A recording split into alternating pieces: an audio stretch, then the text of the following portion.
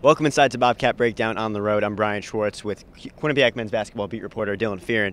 And Dylan, the men's basketball team lost to Niagara in the first round of the MAC tournament here at the Times Union Center. But should Tom Moore be concerned about his job? I think he should be concerned. I think, and he said so himself after the loss to Niagara. 10 seasons, 0 NCAA tournament appearances. Look at the last 3 years, the record was 34-57. The last 2 seasons, they were 19-42.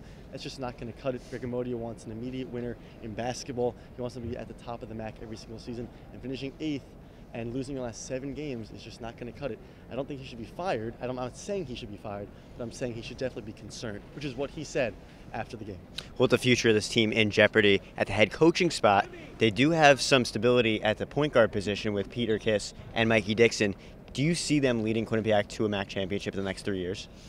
I don't know if they'll lead them to a MAC championship, but I think they'll be at the top of the MAC in the next couple of years while they're in Hamden. I mean, you got to look at the other teams. They're losing some serious firepower. Monmouth's losing a slew of scorers and good defenders. Iona always loses a couple of guys. Siena's losing all their seniors. St. Peter's loses a couple of guys. Some of the best players in the MAC this season were freshmen. And so you look at the returners. Quinnipiac returns 3 really solid players in Peter Kiss, Mikey Dixon, and Chase Daniels as the big man returning for them next season. Fairfield's got Tyler Nelson coming back. There are a couple other teams that return pieces. Iona always rebuilds really well.